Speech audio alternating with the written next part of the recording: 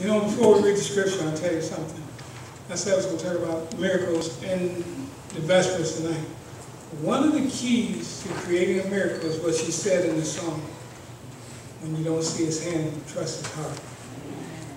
Sometimes our greatest manifestations of the Holy Spirit is done when we're doing something in his spirit and not in our own. That's one of the keys to creating a miracle.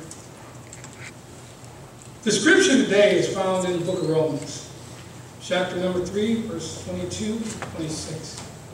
Say amen when you have it. I'll find things quickly in the Bible. Turn your Bibles. Everybody brought your Bible to church with you? Romans chapter 3, verses 22 through 26. I'll be reading from the King James Version. Say amen.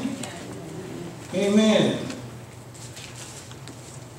Verse 22. Even the righteousness of God, which is by faith in Jesus Christ, unto all and upon all them that believe. For there is no difference. For all have sinned and come short of the glory of God, being justified freely by his grace through the redemption that is in Jesus Christ, whom God has set forth to be a propitiation. I never can say that word. Forgive me. Propitiation through faith in his blood, to declare his righteousness for the remission of sins that are passed through the forbearance of God.